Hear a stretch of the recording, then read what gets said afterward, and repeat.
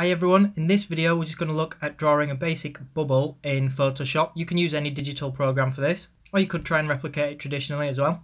You can see that I have changed my background to black just to make things a little bit easier. All I'm going to do is create a new layer, select the elliptical marquee tool in the top left corner like so, click and drag, hold down shift when you do this and it will create a perfect circle, which is perfect for our bubble. I'm going to leave that selection up and I'm going to press B to go onto our brush and I'm going to select a soft brush. You can use any you want. I like this one because it allows me to use pen pressure. And this is the fun bit because we can quite literally just draw around the edge with some colours.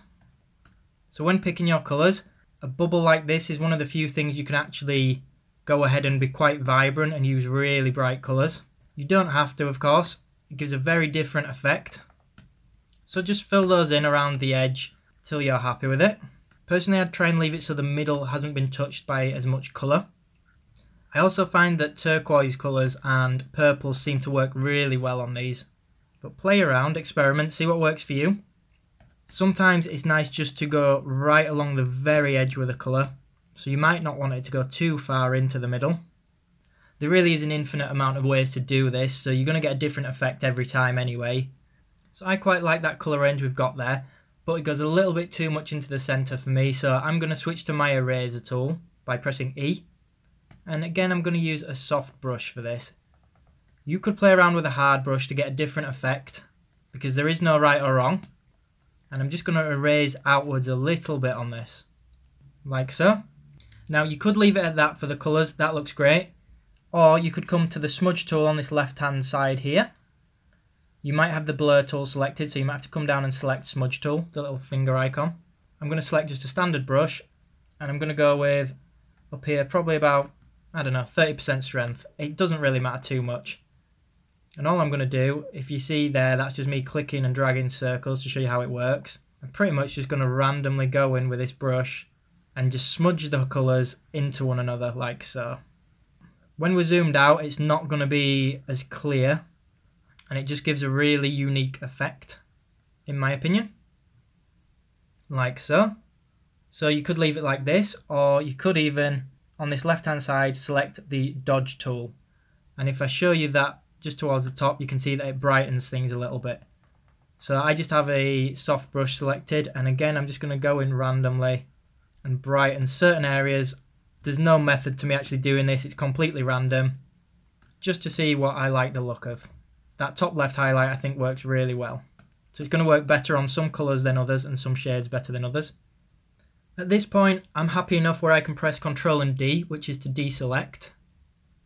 But to finish that off, we're just going to add some highlights. So on a new layer, you could use a hard brush for this, or what I'm going to do is just select the lasso tool, draw on some highlights like so. Hold down the shift tool when you're drawing these if you want to add more selections to the current go.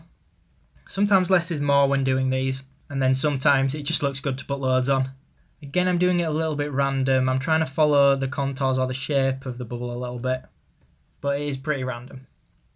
I'm going to select a white colour and I'm just going to paint in like so.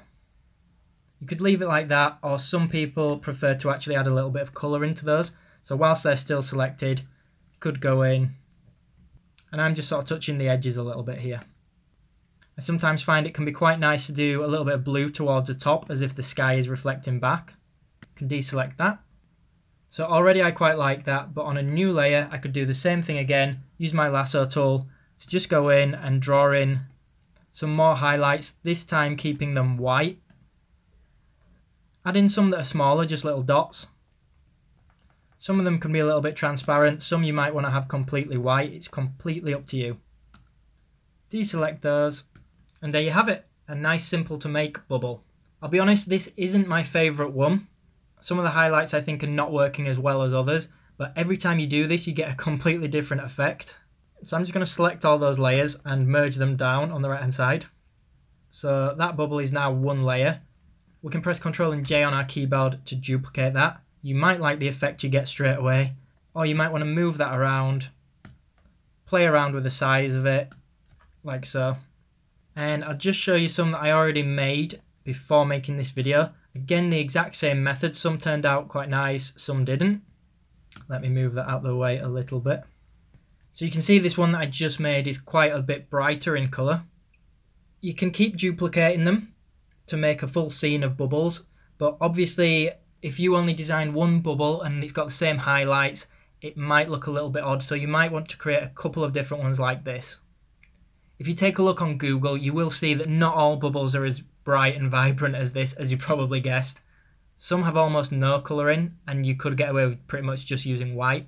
Remember, there isn't necessarily a right or wrong with these. There's loads of different methods you could use to make these. So I hope you enjoyed this video, guys. If you did, make sure you leave me a comment below. Let me know if you've got any tips and tricks for us. Make sure you hit the thumbs up button, and of course subscribe and turn notifications on for more video tutorials. Thanks for watching, everyone.